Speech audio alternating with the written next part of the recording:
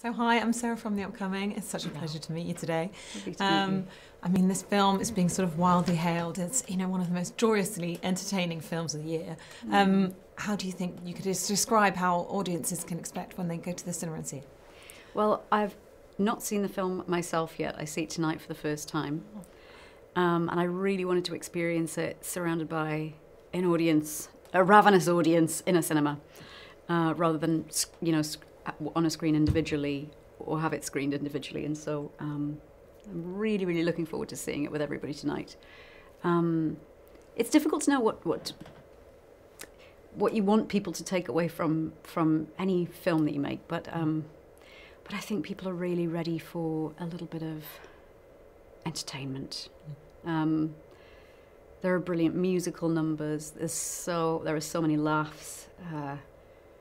There are some fantastic performances. Alicia, who plays our Matilda, is so multi-talented and unbelievably believable as Matilda. She and in herself is such a kind, thoughtful person, and so she's the sort of perfect person to play Matilda, who's in this very tough situation actually at home, but manages to find this solace in her imagination in literature, and with her relationship with Miss Honey, which is very inspiring, and Sindhu's character actually. So she has a lot of inspirations around her, all related to literature, which is a fantastic theme, especially now I think, where it feels a little bit like we're losing books as well. Matilda's the gatekeeper of books or something. I don't know. She's the child in a story who stands up for books.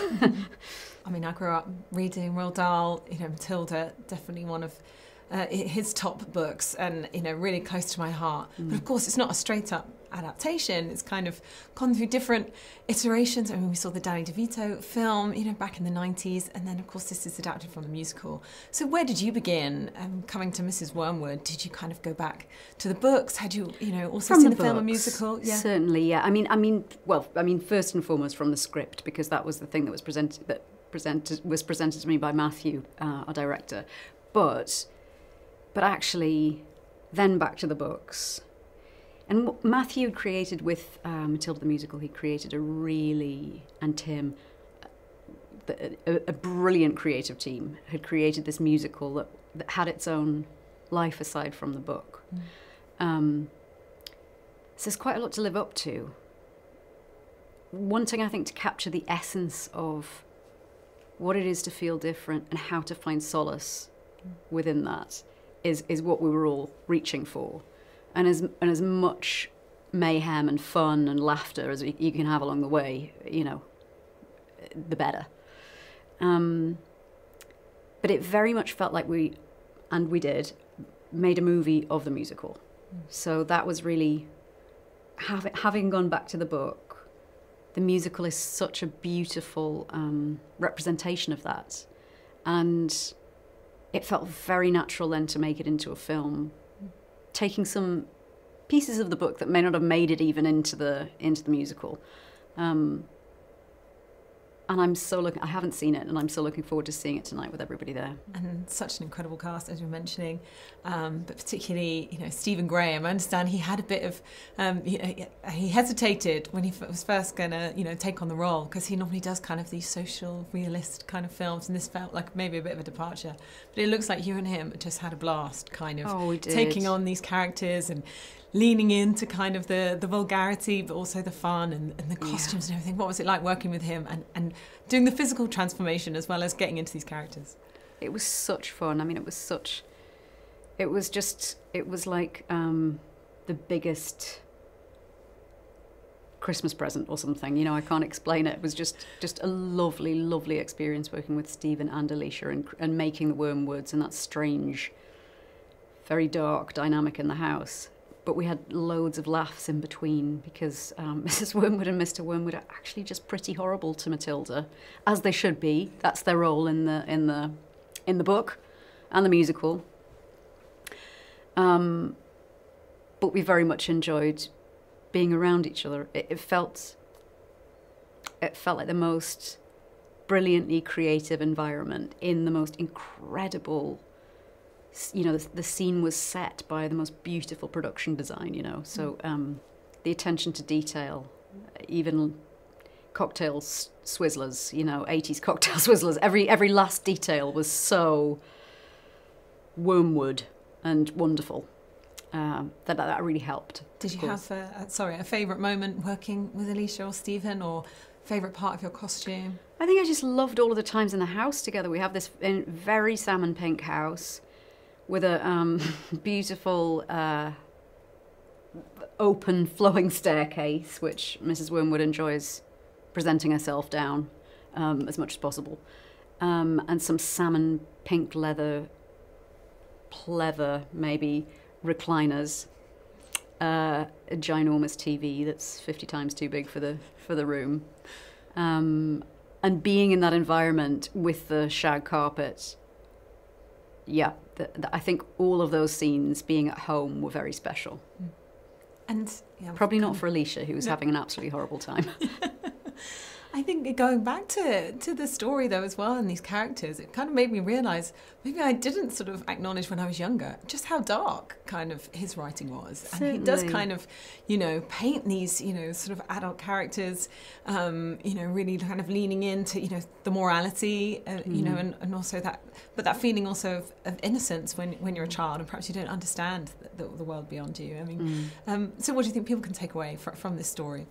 Well, I think you touched on it. Innocence lost, in a sense. I mean, this was an older gentleman who was writing stories about his own childhood, you know, imagining his own childhood and others, in his back garden, in his shed, in his own imagination, and in every way he is Matilda, Roald Dahl.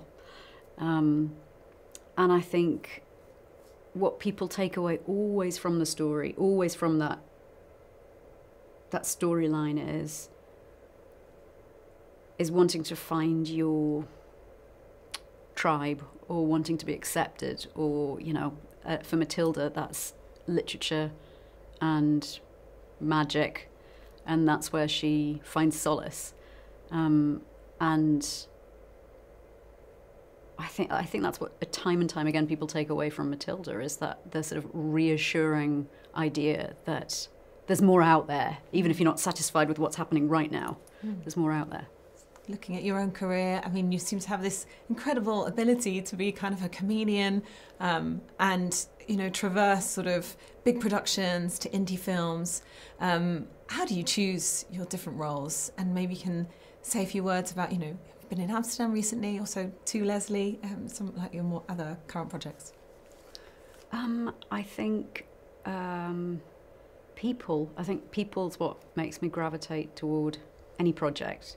Normally that's not just because of the ability of the person. Say a fantastic writer, for example. If they're a really superb writer, they're normally a really superb person, or an extraordinary person as well. So I think people is the thing that makes me most gravitate toward a project. It's very difficult to put something on a page and then have it become a brilliant reality, you know. I think you have to trust all of the elements that are going into the project, and the reason behind it, the reason for it happening. There's nothing I hate more than being in something that's going to make money, because I could just work in the city or on Wall Street, which is great, but it's just not what makes me tick. So I love being part of films that are made by people who really, really care about bringing them into the world. And Matthew Walkus, the director of this film, has been working on it for 12, 13, actually by the time we finish this press, probably 14 years, as has our costume designer Rob and many other creatives on this same piece. And to see them be able to bring it to the screen after having had a life as a musical, that's a great reason to make the film of musical Matilda, you know. Definitely. I think I'm out of time, but thank you so much for sharing all that with us. Thank you. Can't wait for everyone else to see this in the cinema from this week. Thanks so much. Thank you.